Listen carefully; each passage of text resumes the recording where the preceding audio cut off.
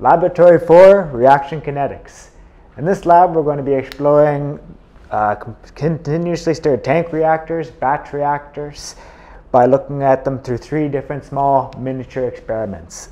The objective of the first experiment is to determine the second order rate constant in a batch reactor of between 2 different components. We have crystal violet, which is a very purple, very dark colored solution.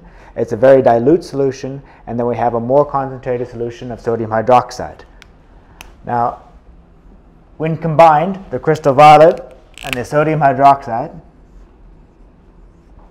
will react to form a colorless product. This is a second order reaction, and you'll be determining the rate constant using the method of excess, or a pseudo first order reaction. And we'll be doing that within a batch reactor. One of the objectives that we want you to do before you come into the laboratory is to know the MSDS4 crystal violet and NaOH, which will be posted in the Blackboard folder. Please know the safety considerations of handling these materials, including the disposal, any reaction that will happen with your skin, because these are potentially dangerous chemicals. In the first objective, in the first miniature experiment, we'll be conducting a batch reaction where we'll be putting both of these reactants in known concentrations into a reactor, applying continuous stirring, and monitoring the state of the reaction. To determine the amount of crystal violet within the solution at any given time, we'll be assessing the solution spectrophotometrically. We'll be taking a sample of the crystal violet or the reaction at any time, putting it into a cuvette and assessing the solution in the cuvette within a spectrometer at 590 nanometers. The light absorbance of 590 nanometers takes away assesses the amount of yellow being absorbed, which the complementary color violet is what we'll end up seeing, which is what we see in the crystal violet.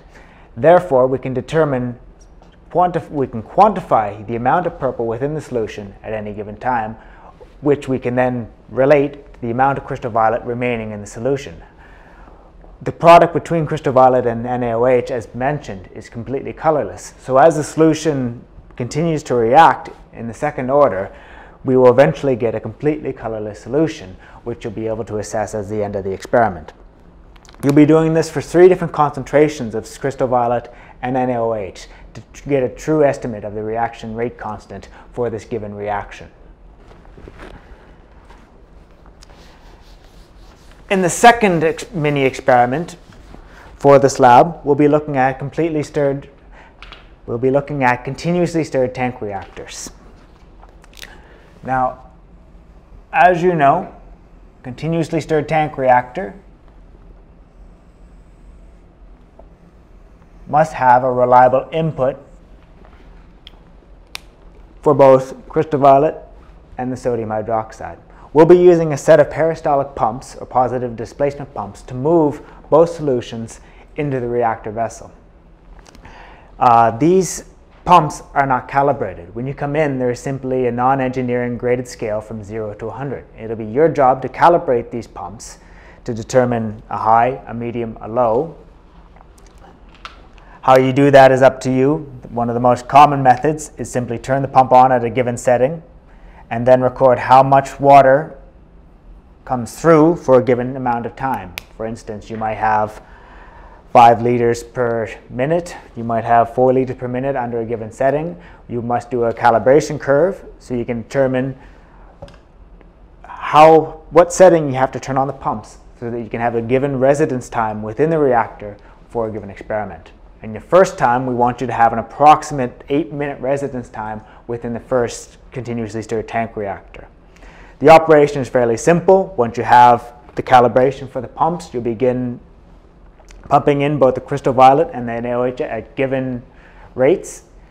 Once the levels reach the impeller, you'll begin the agitation, which you will record, and then you'll assess the amount of crystal violet and the reaction taking place via the spectrophotometric method we just discussed. This is for a single CSTR. You'll also be doing a second CSTR in series to the first.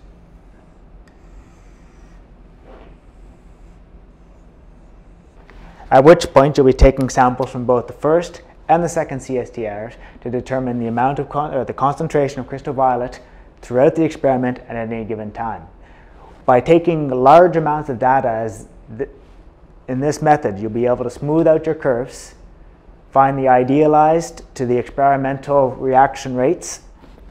In the final experiment, the determinant of residence time distribution, or the RTD, is going to be a slightly more simple experiment. In this experiment, you'll be filling one of the CSTRs up with the crystal violet solution, and you'll be pumping in water. The water will then disperse the CSTR, will not react as had been done in previous experiments, but will give you the amount of time it takes to fully clear, under agitation, the CV from the CSTR. You'll then be able to gain the residence time distribution and back calculate the effect of the RTD on the previous calculations you determined in the second experiment. All of these together, you'll be able to use the equations that were given to you in the lab manual to determine the full characteristics of the CSTRs and the reaction that we'll be modeling within this experiment. We'll now head down to the laboratory where we'll introduce some of the equipment and talk about the safe handling of some of the chemicals. Okay, here we are in the reaction kinetics lab. We are in F103. For this laboratory, the safety considerations will be the same as the vapor-liquid equilibrium. You will be required to wear a safety coat, safety glasses, and gloves for the duration of the lab, as we'll be working with chemicals which can be damaging to your skin and eyes. Please review the MSDS before you come into this laboratory. Although in this lab, like all of the others, you'll be reporting in pairs, it is absolutely imperative that the job of every person in the lab be carefully orchestrated. One person must be taking samples, one person will be combining, one person will be timing, and one person will be assessing. Without coordinated effort, your timing will be inconsistent. You must make sure that consistently you take a sample, you take the measurement, you take a sample, you take a measurement. Otherwise your curves will be deviating from the expected smooth curves for a second order rate reaction.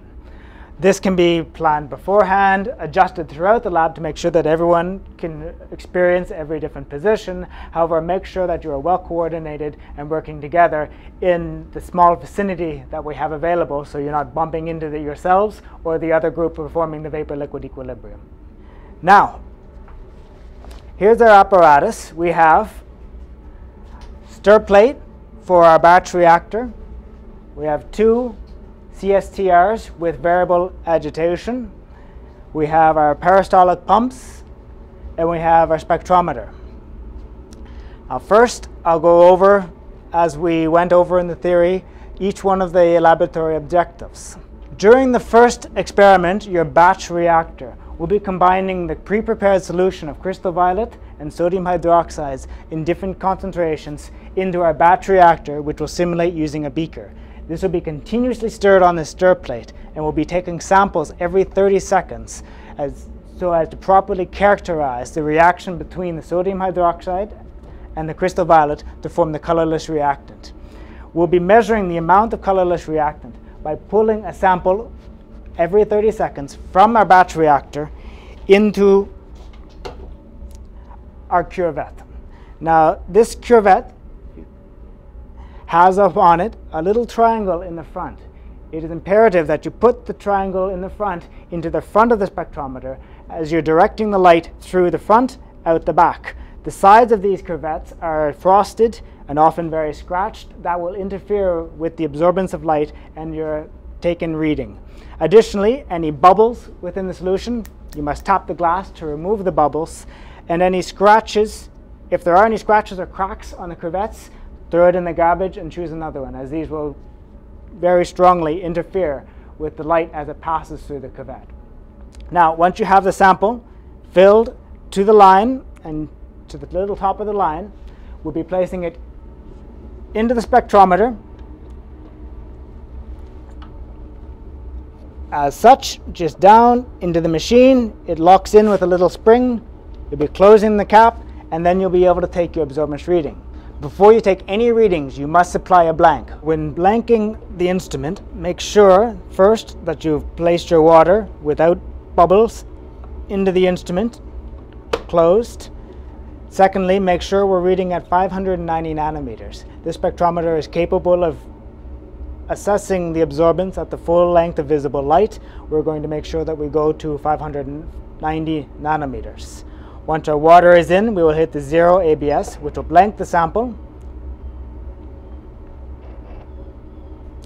And we should have a 0.000 absorbance units, which will be higher every time we put in a sample, which will then change as the reaction takes place.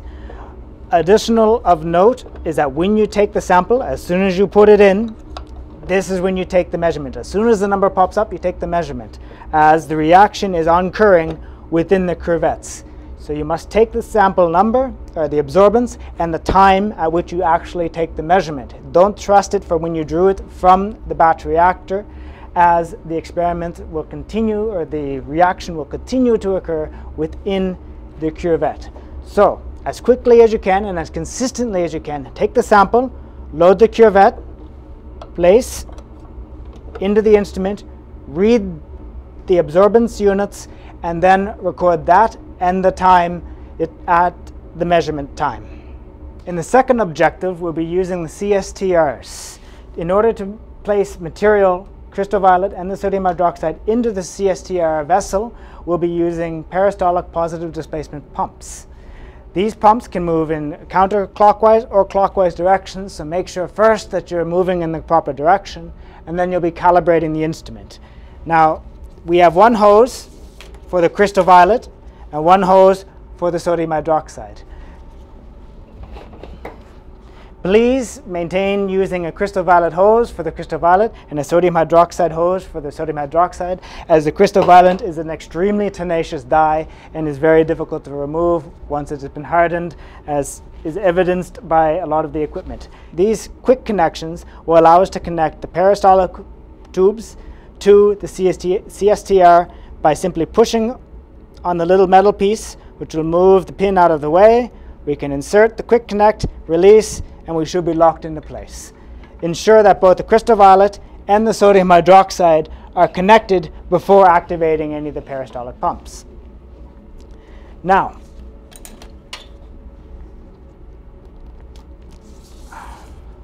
to activate the unit, you simply turn on the power located at the back, and then you'll be setting from 0 to 100 the non-engineering scale of how fast the pump will be moving in either the clockwise or the counterclockwise direction.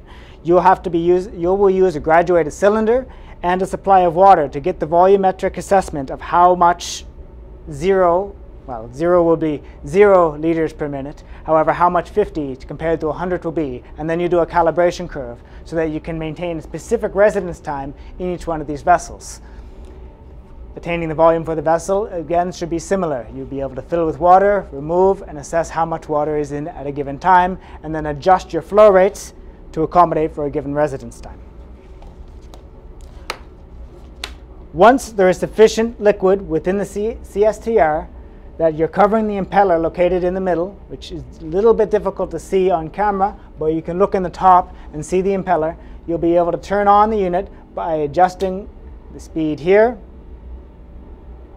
until appropriate to maintain a continuously stirred environment. Too high, you'll create significant vortexing, possible splashing. Too low, and you'll be not maintaining that continuously stirred environment, and you'll be deviating from the ideal situation.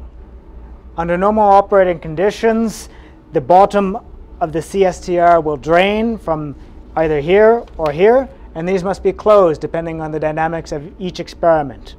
When working with the RTD, when you'll be filling this completely with crystal violet and adding water, ensure that you've connected the water properly and that you use the appropriate flow rate that matches the previous experiments in both crystal violet and sodium hydroxide addition, so that you can properly compare the RTD to the CSTR function. When you're collecting data from the CSTRs, you'll be sampling out from the top, and when you're running 2 in series, it is absolutely imperative that you sample one every 30 seconds and then the other one.